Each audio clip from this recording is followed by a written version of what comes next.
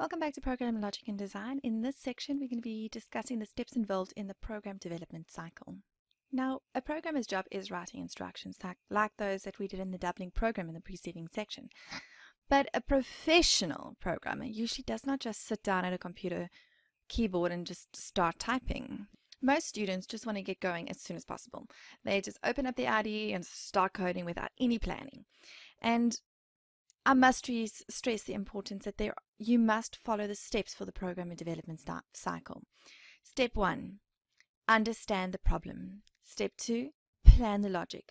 These two are by far the most important steps when it comes to programming because they precede coding the program. So these are the most important for you guys to do, and a lot of people actually forget these two first steps and go to the code. And you know what actually happens is you land up sitting at your computer for hours on end trying to code when you could have actually, if you understood the problem a lot better and planned the logic a lot better, your coding would be simpler, easier, as well as your time frame will be shorter. Our fourth step of our program development cycle is when we use the software, a compiler or an interpreter to translate the program into machine language. Then we test the program with some data, we put the program into production, and then we maintain the program. So how the developmental cycle will be as such. You got to understand the problem, plan the logic, write the code, translate the code, test the program, put the program in production, maintain the program, and then we start all over again. This is when they need to add new features. They want to add new features to the program. They want to add new graphics. Maybe there's a new problem which they need to add to the program and which you need to understand and then plan the logic and carry on. That is what I mean by maintain the program. Now we're going to go through each one of these steps now for you to have a bit of understanding of each of these 7 steps. Understanding problem is pretty straightforward, but it is the most difficult aspects of programming. You've got to think of your users or your end users. Okay, examples will be the people that are going to be using the program. So if you're creating a library database, you'll be thinking of the librarian who's going to be using the database. They are the people for whom program is written for. Now, how we're going to understand the program is you're going to have to get some documentation. This is your supporting paperwork for the program.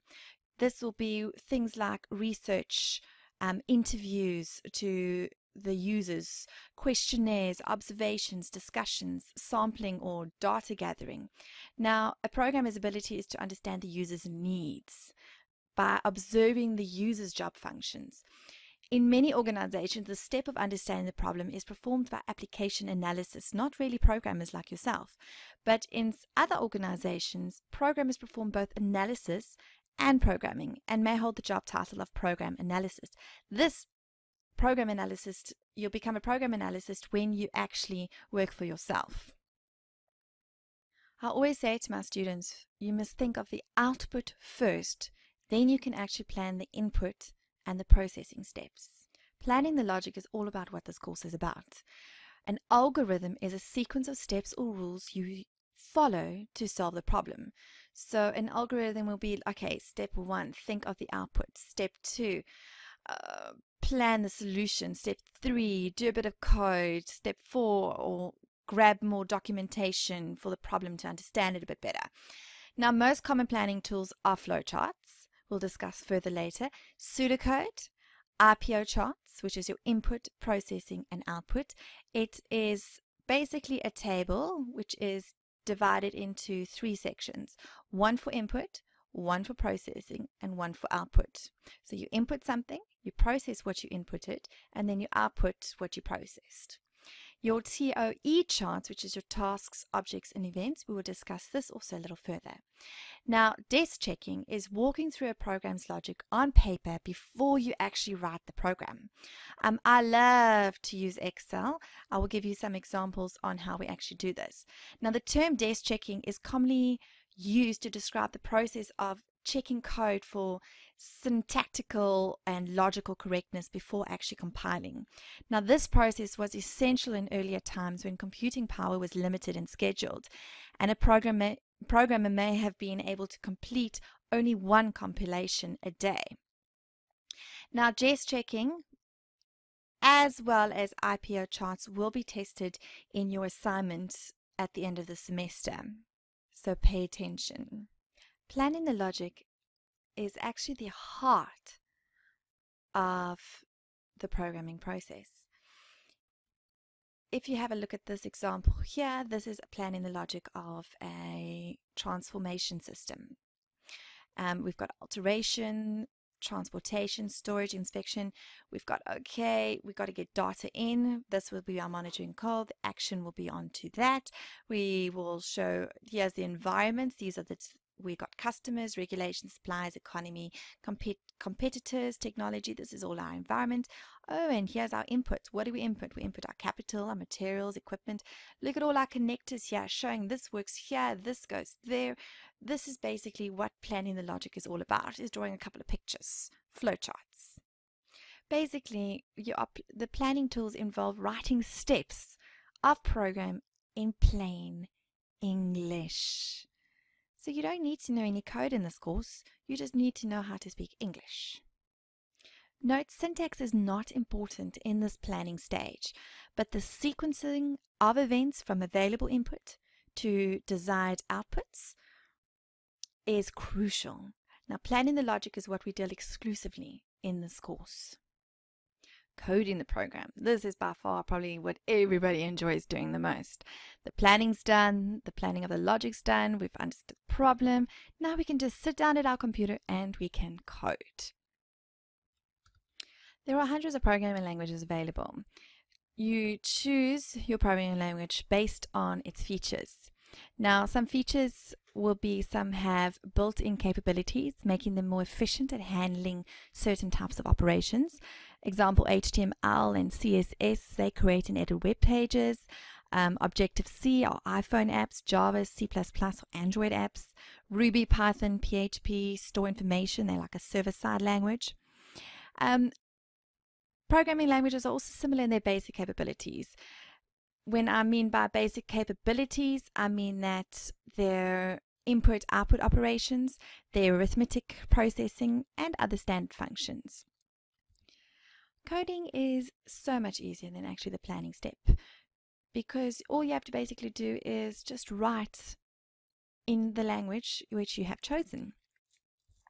Now, experienced programmers can successfully combine the logic planning and program coding in one simple step.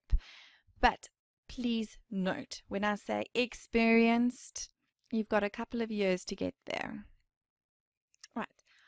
Using software to translate the program into machine language, we use a translator program. A compiler or an interpreter such as NetBeans or Visual Studio or JGrasp. But you must understand that a computer only knows one language, and that is machine language. So if you recall the definition of machine language, it represents millions of on and off circuits within a computer, and it's represented by a series of zeros and ones, zeros and ones. So what a compiler and interpreter does, it changes the programmer's English-like high-level programming language into a low-level machine language, which I usually call the stupid language, zeros and ones, the binary language. So for syntax errors, that is the misuse of a language's grammar rules. It is also programmer corrects listed syntax errors, which the compiler will highlight for you. And you might need to recompile the code several times to make sure that all the syntax errors have been eliminated and been corrected. Figure 1.2 shows how to create an executable program. It shows that when writing and correcting your program code, you will compile the program. If there are any syntax errors, they will be listed for you by your compiler. And then you'll write and correct the program code, and you'll compile again. If there are more, you'll carry on that vicious circle. When there are no syntax errors, then you will only be able to execute the program. You'll only be able to run it. You will run it, then you will input your data, and whatever the program needed to do, if it was to process something, process the data, process that and turn it into information. That will be outputted for you by your executable program. I've got 2 questions for you. First one, which step is harder, planning the logic or actually coding the program in your IDE? It would be planning the logic. Second question is, can any of you name a famous translator of a book? Now recall, a translator would be used to code our program, to turn that into machine language. You can't. We don't know any famous translator of a book. You know book authors, yes.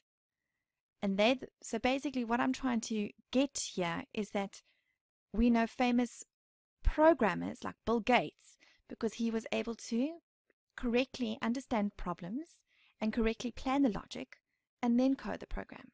He managed to do his beautiful developmental cycle correctly. All right, our 5th step in our program development cycle is testing the program. What are you testing for? Logical errors. All right, these results is when a syntactical correct statement, in other words, your program compiled, but the wrong one for the current context is used. So you got to test, meaning that you got to execute the program with some sample data to see whether the results are logically correct. This is basically called the debugging. It's the process of finding and correcting program errors. I must stress the importance that you use appropriate test data to ensure that the code is tested correctly. Consider boundary conditions such as equal, minimum, maximum values. Those are sort of data that you will test. So what I mean by appropriate data, that if you have created a variable that is num, don't put a string in there. Put a num in there. There are a whole lot of debugging exercises at the end of every single chapter. We will be doing all of them. I will be doing some with you and you'll be doing some in class. It's a good practice for you to debug your own programs. I would like you to ponder on 2 things for me for class. What are the possible impacts of less than thorough testing? And which is worse, releasing a product late or releasing it on time without fully testing it? Now, after testing and documentation are completed, a program is put into production. Now, the process depends on the program's purpose, and this may take several months. Now, the entire set of actions an organization must take to switch over from using a new program or a set of programs is called conversion. I don't know if any of you recall the Y2K issue in the year 2000. What they called this year 2000 problem, they call it the millennium bug. What actually happened is that most programs made it really difficult to go from the years 1900 to the year 2000, and this was actually the problem. And the reason why it's a problem is because of dated records as well as your real-time events. If you have a look at this electronic sign displaying the year incorrectly as 1900 on the 3rd of January 2000 in France, as you can see that during the year 2000, putting programs in production was a little bit tricky. All right, our final step, which is step 7 of our program developmental cycle, is maintenance. Now, maintenance is making changes after the program is put into production. Let's think of our production, our program, as a beautiful car. You buy a new car, but then you have to service the new car. You've got to maintain it. You've got to change its brake pad, its oil filters, its cam belt, etc. It's got every couple of years you've got to do something to it, or every couple of miles or kilometers you've got to do something to it in order to keep it in a working order. Now, the common first job of a programmer is actually to maintain previously written programs. You got to make changes to existing programs too. How you do that is you just repeat the developmental cycle. You understand the problem, you plan the logic, etc. Now, software testing or software quality assurance can be a career of its own. Today, automated testing tools are available to attempt a thorough review of all the code in the program. as pointed out in our previous video, is that testing is a critical part of the software developmental process. You can see that we have Java application unit testing as well. You have many different tools that perform on a specific type of programming language which you will use. So please have a read through this article. It is incredibly interesting to see that your programming, which you're doing now, is just a stepping stone to a whole lot of things that you can do in the future. I have provided you the link, and you should have it saved in your student data as well, this webpage. I must point out that an error-free test of the program does not guarantee that all errors have actually been corrected.